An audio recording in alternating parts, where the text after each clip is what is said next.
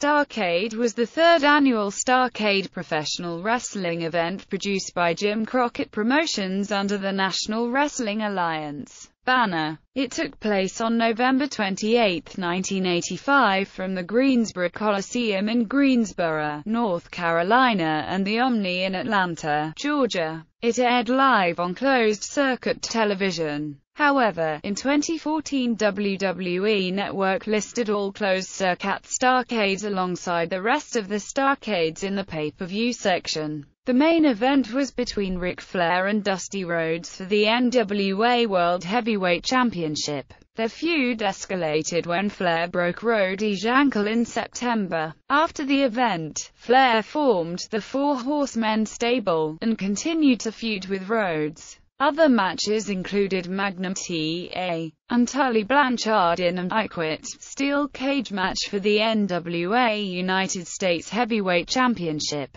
and The Rock, a Roll Express and the team of Ivan and Nikita Koloff in a steel cage match for the NWA World Tag Team Championship. Background: the main feud heading into Starrcade was between Ric Flair and Dusty Rhodes over the NWA World Heavyweight Championship. Flair was in his fourth reign as the champion, and his reign at the time had lasted for over a year. On September 29 at the Omni in Atlanta, after Flair defeated Nikita Koloff in a steel cage match, Nikita and Ivan Koloff attacked Flair until Rhodes came and fought them off. Ole and Arn Anderson then came, and, along with Flair, beat down Rhodes. Flair broke Rhodes' left ankle with a diving knee drop, and applied the figure-4 leglock. Previous Starrcade events have been held at the Greensboro Coliseum, and this event was the first to be expanded, and held in 2 locations, with both also serving as locations for broadcasting via closed-circuit television. It was the first time an event was broadcast live from 2 locations. In 1985, the World Wrestling Federation was an emerging competitor to Jim Crockett Promotions, and created the WrestleMania event, which had significant success.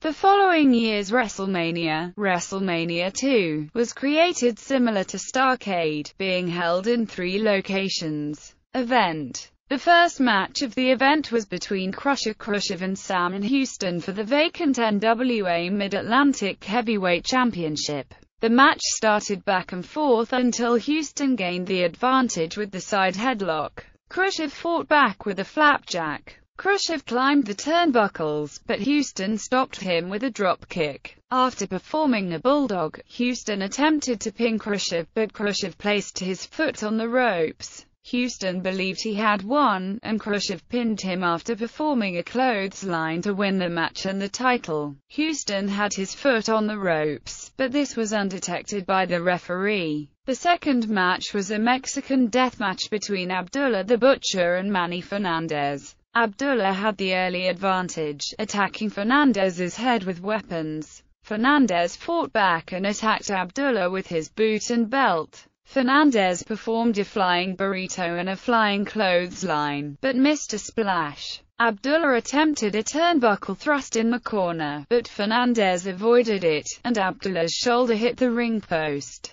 Fernandez then retrieved the sombrero to win the match. The third match was a Texas bull rope match between Black Bart and Wrong Bass. If Bass won, he would receive a match with J.J. Dillon. The match started back and forth until Bart missed a clothesline, and sent himself outside the ring. Bass had the advantage with the use of the cowbell. Bart fought back briefly until both were knocked down after a shoulder block by Bass. Bass then avoided a fist drop, and attacked Bart with the cowbell. After avoiding a corner clothesline, Bass hit Bart in the head with the cowbell from the second turnbuckle, and pinned him to win the match. The fourth match was a Texas bull rope match between Bass and Dillon. Immediately after the previous match, Dillon came into the ring, and attacked Bass. Bass fought back with the cowbell, but accidentally hit the referee. Bart came in, and performed a pile driver to Bass.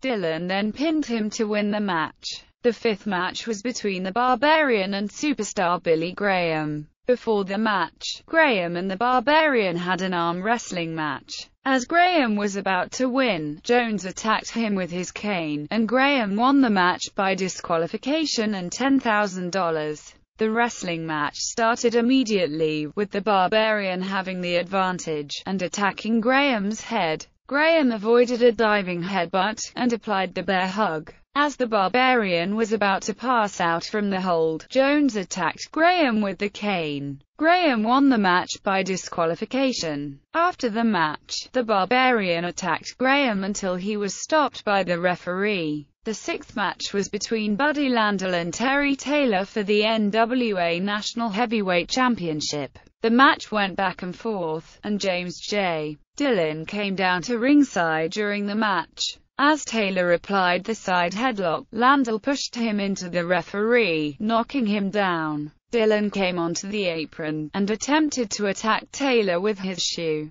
Taylor sent Landel into Dillon, and placed Landel on the top turnbuckle. Taylor attempted a superplex, but Dillon tripped him. Landel fell on top of Taylor, and pinned him to win the match and the title. The seventh match was between the Minnesota Wrecking Crew and the team of Wahoo McDaniel and Billy Jack Haynes for the NWA National Tag Team Championship. The match began with Haynes and McDaniel having the advantage over the Minnesota Wrecking Crew. The Minnesota Wrecking Crew fought back, and targeted McDaniel's left arm. Haynes tagged in, and Haynes and McDaniel gained the advantage. As McDaniel attacked Arn in the corner, Ole tripped him, and Arn pinned McDaniel as Ole held onto his foot.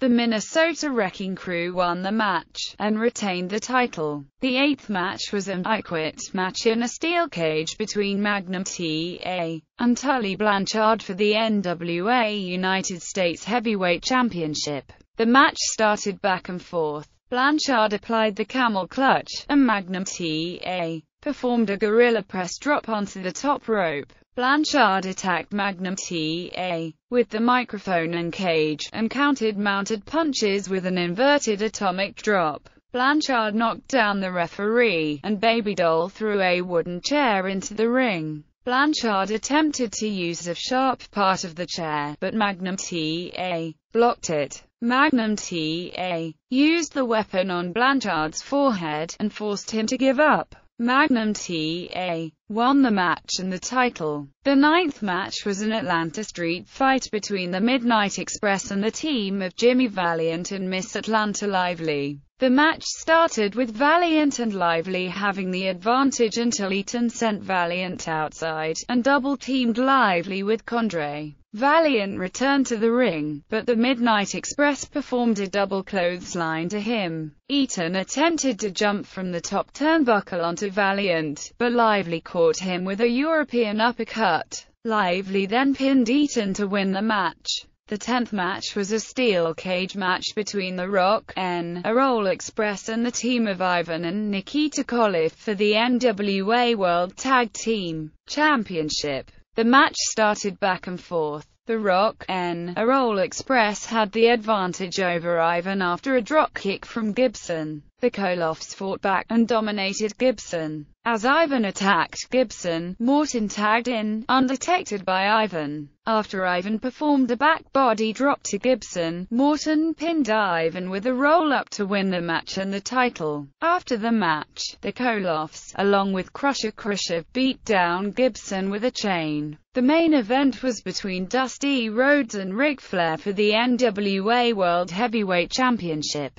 Rhodes had the early advantage by performing bionic elbows. Rhodes targeted Flair's right foot and sent it into the ring post. After throwing Flair down from the top turnbuckle, Rhodes attempted to apply the figure 4 leg lock. Flair kicked him off, and Rhodes hurt his injured left ankle. Flair failed to apply the figure 4 leg lock, and Rhodes sent Flair outside. Rhodes sent Flair's head into the ring post and guardrail, and performed a diving crossbody and mounted punches. Rhodes then missed a kick with his left foot, and Flair gained the advantage. Flair targeted the left leg, and applied the figure 4 leg lock. Flair broke the hold when Rhodes rolled onto his stomach. After exchanging attacks, Rhodes performed a clothesline, and pulled Flair into the referee, knocking him outside the ring. Rhodes applied the figure-4 leg lock, as Ole and Arn Anderson came down to interfere. Rhodes kicked Arn out, but Ole performed a high knee to Rhodes from behind. A new referee came down to officiate, and as Flair picked up Rhodes, Rhodes pinned him with an inside cradle to win the match and the title. Aftermath. After Starrcade, Dusty Rhodes' victory was reversed by Tommy Young. The outcome of the match was changed to Rhodes winning by disqualification due to interference from Arn Anderson, and Ric Flair remained the NWA World Heavyweight Champion. Soon after, in January 1986, Flair formed the Four Horsemen stable with Arn Anderson, Ole Anderson and Tully Blanchard, along with James J. Dillon as their manager. The Four Horsemen became one of the greatest stables ever. Flair, along with the Four Horsemen, continued his feud with Rhodes, which lasted most of the 1980s. Rhodes won the title for the third and last time from Flair during the Great American Bash Tour in 1986, but Flair regained it shortly after. The feud between Flair and Rhodes was one of Flair's biggest in his career. Results.